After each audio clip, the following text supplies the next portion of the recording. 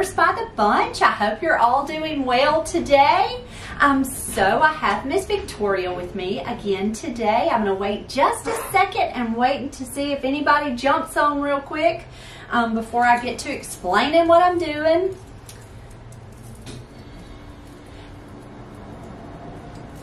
There we go. There we go. I think I see somebody. Okay, so I hope you are all doing well today. Today, I am going to actually do a small tabletop sympathy piece with a cowbell. So you know we are at Mississippi State University, and one of the things that we do here in Mississippi State is for all of the sporting events, we ring cowbells. Now, I don't know who started that, but that's what we do. And so I had a customer come in, and she wanted a sympathy arrangement made with a cowbell in the center. And so she brought me the cowbell, and on the back she's got it, she has it engraved with their names. And so this is the thing, is that Mississippi State University is maroon and white, and Ole Miss, which is the University of Mississippi, is blue and red. And so the wife is an Ole Miss fan and the husband is a Mississippi State fan. So today I'm going to do the sympathy arrangement is, it's for the wife passed away. And so we're going to do the colors in Ole Miss colors, and we're going to add this cowbell into the arrangement as a gift. And so Victoria is here with me. So if you have any questions, don't hesitate to ask questions. And Victoria's going to tell me what you're saying. So I'm going to make flowers while Victoria talks to us. So what I've done is, this is what we call a design bowl. It's a long, low design bowl.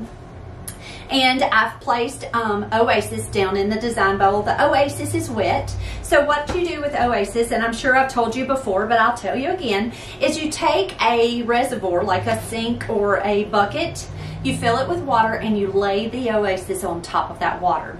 It soaks up the water, and so it holds water for your arrangements. So I've taken that Oasis, and I've got some waterproof tape, and I am going to tape my Oasis down into this container. Miss Janet Banning, Miss Sandy Swisher, and Miss Sue Dean all say hi. Hello, ladies. Thank y'all so much for watching. I am glad you're here on this Tuesday afternoon. I cannot believe it's the end of January. It's crazy, crazy, crazy, isn't it? Okay, so I am going to start with, first of all, I'm going to place my cowbell down onto the Oasis, and I'm just marking the space where it's going to sit, because I need to make sure. So what I did was I marked my Oasis. I don't know if you can see, but I marked it with a little square. I just want to make sure that that bell is going to sit flat on that Oasis. I am not going to tape the bell into the container or into the arrangement, because I want to make sure that it doesn't have any residue or anything. My customer is she's going to pick up the arrangement. She's going to take the arrangement, and when she delivers it, then she's going to add the bell to the arrangement. So I am going to take some wood picks, and I am just going to stick them right down into my Oasis. And what that's going to do is, it's just going to help my bell stay in place when she goes to place the bell. Now, first of all, what I'm going to do before I put the bell into the arrangement is I am going to green it out. And Victoria, will you do me a favor and go grab me some leather leaf? Yes. Please, ma'am. So I'm going to start out, goodness, my nose is itching. I'm going to start out with my white hydrangeas. Now, Ole Miss is blue and red. So I am going to tint these white hydrangeas blue, and I'm going to show you what I'm going to do. So this is Just for Flowers Design Master Paint. It is actually paint made specifically for fresh flowers. This is called Delphinium Blue, and the reason I chose Delphinium Blue versus Hydrangea Blue is Hydrangea Blue is real baby blue. It's a real soft blue. I wanted it to be a little deeper in color, so I'm just going to take this hydrangea and I am just going to pop it with a little bit of paint. You can come on. Thank you, darling. Thank you, ma'am. So I'm just, and what I'm doing is I'm taking that plunger and I'm just going pop, pop, pop, pop. I'm not holding it a steady stream of paint because I don't want it to drip, number one. And it looks a little more natural when you don't do a solid blue. Okay, so there's my blue. I am also going to take, this is Design Master and this is Olive Bright. It's just a lime green. And I'm going to come back in and pop it with just a tiny bit of green to make it look more natural and not so painted. I'm going to pop it a little more. So you're just going to kind of layer your paint.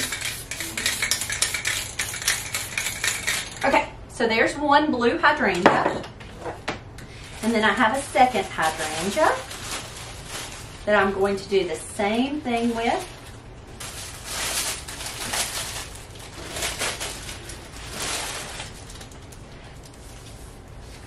And in that little bag, it kind of got a little squish, so all I'm doing is fluffing it back up.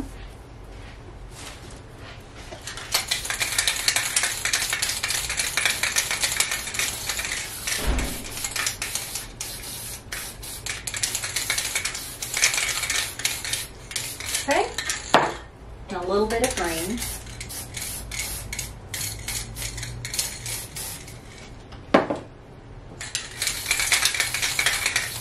Okay, so next what I'm going to do is I am going to green out my container. I'm going to let these dry just a minute, and I'm going to take a little bit of this leather leaf, and I am going to green out my container.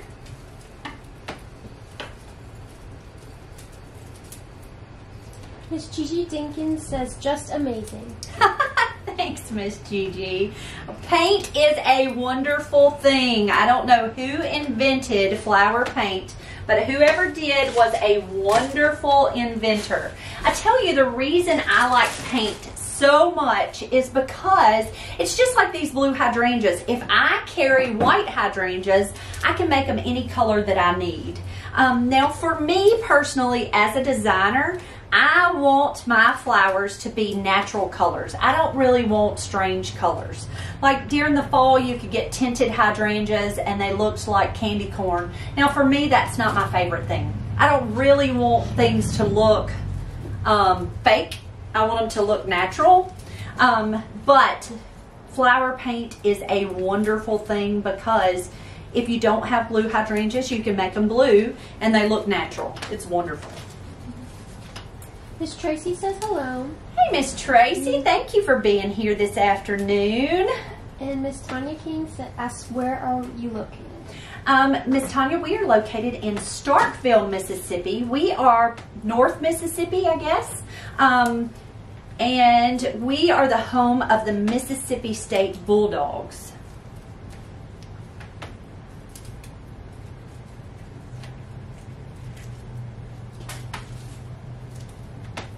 So if I talk funny, it's because I'm from Mississippi. If we talk a little funny, and we do, don't we, Victoria? Yeah. We sound a little different. All right, so what I've done is I just based this arrangement with this leather leaf. Now, I'm going to tell you, leather leaf is not my favorite greenery, but it's inexpensive and it does the job of covering up my base. Next, I'm going to come back with some pretty foliage or some different prettier foliages. I've got spiral eucalyptus or baby blue eucalyptus. This is the eucalyptus that smells really pretty. I also have, this is called Italian ruscus. Italian ruscus kind of does a little bit of a, what would you say, Victoria? A little bit of a vining effect, just really pretty and a darker green. I also have some seeded eucalyptus and a little bit of silver dollar eucalyptus. Now, I'm not going to use all this greenery, but I'm going to use some of it to kind of fill in and cover up my, cover up that leather leaf. So I'm going to take, this is seeded eucalyptus, but it doesn't have a whole lot of seeds. But it's kind of that pretty gray-green, and I love it. Now the one thing about seeded eucalyptus, which is different than the baby blue or the spiral euc, it does still have the eucalyptus fragrance, but it's not nearly as fragrant as the spiral. And it's not as sappy. It doesn't get you so sticky. The spiral eucalyptus, like if you go to strip off the foliage, it gets your hands so sticky, and it's really hard to get off. Like you have to use, you have to use a lot of Dawn dish liquid to get all of that sap off your hands. So all I'm doing is I am just taking, that's gone. I am just taking these pieces and I'm just breaking them. That has a lot of pretty seeds. I'm just breaking it apart just like that. And I'm just tucking it right into my little arrangement. And I use that fingernail. You can use a knife or you can use scissors.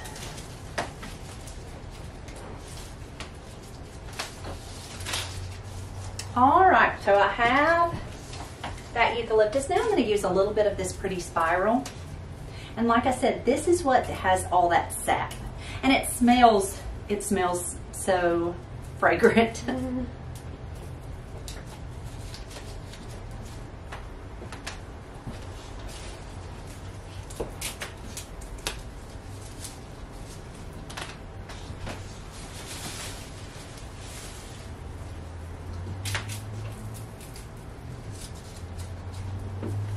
It's just so pretty to me. I'm just a eucalyptus girl.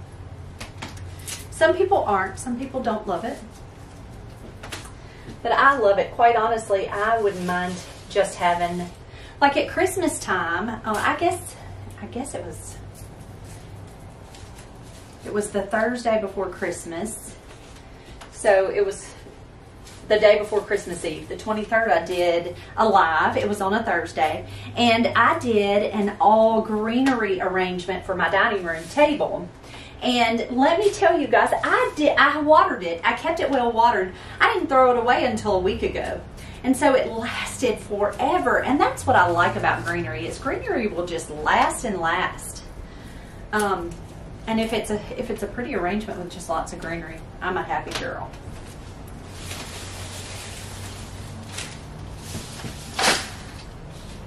Okay, so I've got lots of pretty greenery. Oh, that eucalyptus has my nose itching. Okay, so I'm going to put a little bit of this Italian ruscus and see how it kind of has a pretty vining effect. This has a darker green foliage, and so I really like it mixed with that lighter green. I just like that that texture and that color variation. I just think it's really pretty. So I'm just taking it the same with that fingernail and I'm just popping it. It pops really easily, and like I said, you can absolutely use scissors. I just find it's easier not to pick up a tool if you don't have to. Now it always means I have not so pretty fingernails, but I have found some good fingernail polish that actually stays on, that I can paint my fingernails at home, which is really nice. So I don't have to go to the nail salon all the time. All right, so here's our greenery, and it really is pretty. You can see how it's really just a pretty arrangement all the way around. Okay, so next, this is where I'm going to take our cowbell, and I have tucked, I don't know if you can see, but I've got some wood picks tucked right down into the top of this arrangement. And I am just going to set that cowbell right on top. Now the reason I'm going to just design my flowers right around that cowbell. Then my customer can pull the cowbell out and place it right back on top when she gets it delivered to her friend's home. So what I'm going to do with my hydrangeas is I'm going to show you a new trick that I've not done before. But I was watching a YouTube video the other day with a floral design school, and I have always said you can dip flowers in allium, but what they do when they work with hydrangea stems in Oasis is they always use allium instead of quick dip. Allium keeps that hydrangea's head really crisp. And so I decided that's how I was going to start using In Oasis, I was going to start using allium. So this is called Pickle Crisp granules, and it's just, all it is allium. I got it from Kroger, and it's Ball is the brand. And so I'm going to open that up. I'm going to take this hydrangea and I'm going to cut it the length I need it. I'm going to dip it down here in some water. I have a bucket of water right here, and then I'm going to dip it in this allium. Now the reason I dipped it in the water first is because if I made that stem wet, that allium would stick to the stem. So that's the reason I did that. But I just wanted it to stick, because if the stem is dry, the allium's not going to stick, you know, on the end. So I just take it, I'm cutting it at an angle, dipping it in that water, and then just dipping it right into that allium. And you can see how it's kind of white on the end. Now what this is going to do is it's going to keep this hydrangea well hydrated. And I learned some more hydrangea tips that I'm going to show you. I'm going to do some videos for you and show you some more hydrangea tips, because it was amazing. It's so funny how I've been in the business for, goodness gracious, 24 years, and you learn something new every day, which is a wonderful thing. You've just got to keep your mind open and be willing to learn, right? These are really pretty deep red Gerbera daisies. I love their little dark centers. So I'm going to take these and I'm going to tuck them. Joanne Mazzoni says, hello, first time watching, where do you get your greenery? Oh, thank you, Miss Joanne. I'm so glad you're here. Most of our greenery comes from Florida. We have a truck, so we are in Mississippi. We are in kind of North Mississippi. We have a truck that comes from Pearson, Florida. And some of the things that are Florida grown, he cuts himself. Like, he has a farm there and he cuts a lot of the foliage himself if it's Florida grown. And other things he has shipped in, like eucalyptus. I don't think they grow the eucalyptus that we use in Florida, but it all comes on that Florida truck. And he brings all our really pretty green plants when he comes also. He has beautiful things. Beverly Anderson says it's beautiful. Oh, thank you, Miss Beverly. Thank you. Okay, so I've tucked in our red Gerbera daisies just kind of down here at the front. I'm almost thinking this hydrangea is a little high because it's hard to see my cowbell. So I'm going to pull that guy out and I'm going to adjust him just a little. It's important that my cowbell shows so you can kind of see it a little better. And I'm going to take this little guy and move him over because I don't want to cover up the main attraction of the arrangement.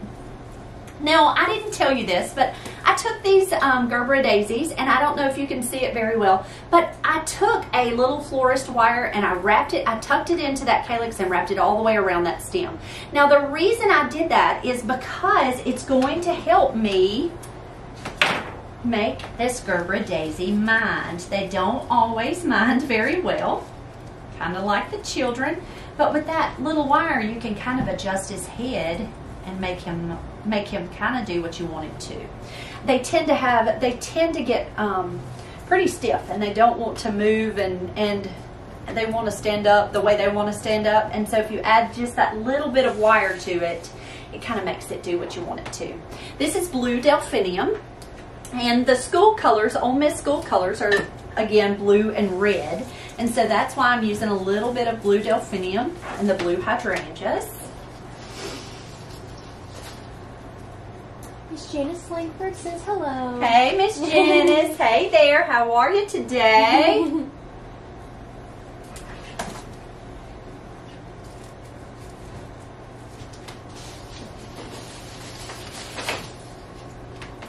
And I took 2 stems there, and then I'm going to tuck this 3rd stem just right over here on this side. Now, this arrangement's not really going to have flowers on the back side. It's really just going to be all the flowers are going to be on the front looking at you. I do have pretty foliage on the back, but I'm not going to put any of the flowers necessarily. Okay, so next, these are called heart roses, and it's hard to see from where I'm standing. It is a the petals tend to kind of make a little shape of a heart in the very center. And so we really like using these heart roses because they have lots of petals. Not all roses have the same petal count, and this one just has a lot. And so they open really, really pretty. Now what I'm going to do with this, because I'm using Oasis, is I'm going to take another little wire, and there's some right here, and I am just going to wire this rose. I just want to make sure that these heads stay standing up, and I don't want them to bend over.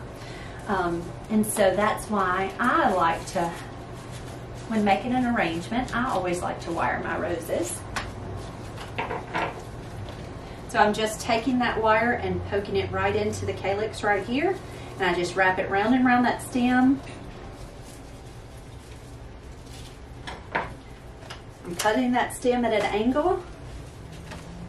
I'm just tucking it right down into that oasis.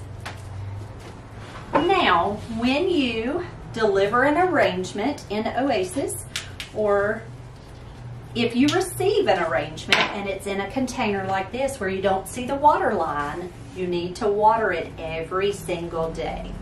A lot of times we forget, if you can't, you can see that you don't see the container at all.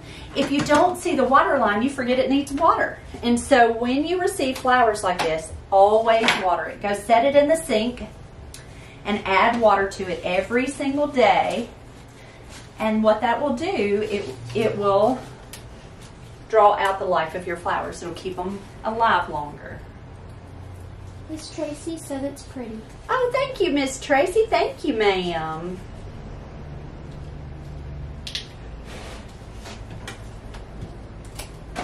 I'm going to tuck that red rose right down deep.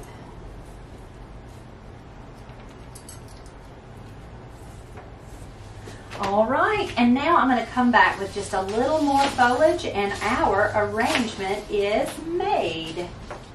So this is called Silver Dollar Eucalyptus, and I'm just going to take just a little bit of it and give us just a little bit more foliage. When we deliver these arrangements, we always tuck an extra card on them that says, "I'm thirsty, add water," because it's just one of those things that if you don't do this all day, every day, you don't think about it. You know, it's not something you think about, things needing water. And so we try to remind our customers that it's very important that you add water to your flowers. Now, I'm going to turn this arrangement around and show you the back side. Now, you can see how it's not really pretty right here. So what I'm going to do is I'm going to take just a little more foliage, and I'm just finishing off this arrangement. I'm just adding just a little more greenery back there. It's always important to finish off the backside. Now, not everybody's going to look at the backside. I know that that is not something people are going to focus on, but you don't want your mechanics to show. It's always important that you cover up anything that's not pretty back there. In a church arrangement, in any arrangement that goes to a friend, never leave the back blank or naked. Always cover up all those mechanics. And there we go, guys. There is our arrangement, our sympathy arrangement with a cowbell tucked in the center. Thank you all so very much for being here this afternoon with us. I hope you have a wonderful day. I'm going to run outside and take a picture so you can see it, and I will see you all real soon. Thanks, guys.